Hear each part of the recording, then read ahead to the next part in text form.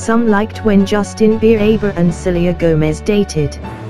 Others didn't care for the relationship, for one reason or another, and were thrilled when Jelena was no more. Those folks might be disappointed to learn that Justin and Selena are talking and planning to reunite. Oh boy. Both stars have written songs about each other and their past relationship. Only recently have we had what's basically confirmation that Justin's problems are worse than most people ever let on. He wasn't just behaving poorly. Justin Bieber's issues were life or death back in 2014.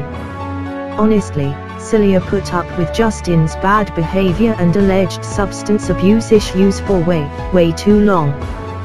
Yet some people, we're sure, would blame her for Justin's struggles after their breakup, as if she had some duty to keep dating him to keep him stable.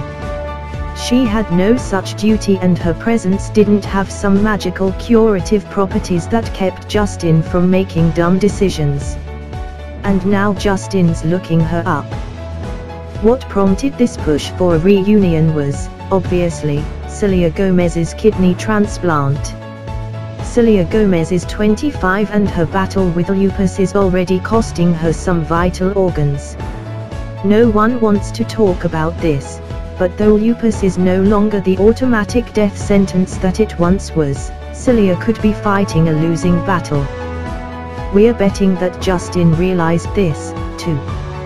It's a sign of how distant Justin and Selena have grown that the Biebers opted to reconnect by calling Selena's mom. According to In Touch Weekly's source, Justin made the call to find out what was going on and apologize for the way he treated Selena when they were dating. Apparently, it worked, because Justin eventually made it past the mom and got to talk to Selena. They've been talking and making plans to meet up. That's interesting. Selena believes that she and Justin are adults now and wants to open a new, healthy chapter with him. Well, they're definitely both adults. And it's good for exes to be friends. Though that doesn't always work out. Justin Bieber is hot stuff, but that relationship was, we think, more than a little toxic for Selena. Which is why it was wise for Selena to cut off contact with Bieber so that she could manage her own health and career without also worrying about him. They're both exceptionally beautiful, talented singers. Admittedly, Selena's music is better, but it's not fair to compare anyone to Selena. She's taken music to new heights. Despite their shared history, their mutual hotness, and even their desire to reconnect, we somehow doubt that their reunion is going to result in a rekindled Jelena.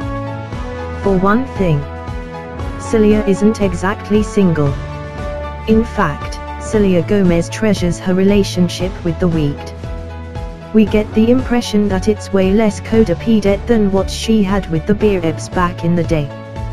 The Weeknd seems to be secure in who he is, and that gives the two of them a lot of relationship security, since The Weeknd isn't constantly plagued with existential crisis and self-destructive spirals. Selena and Justin are most likely, if anything, going to develop a platonic friendship. So if Justin's looking to get some action, he might need to keep creeping on the pics of hot reality stars.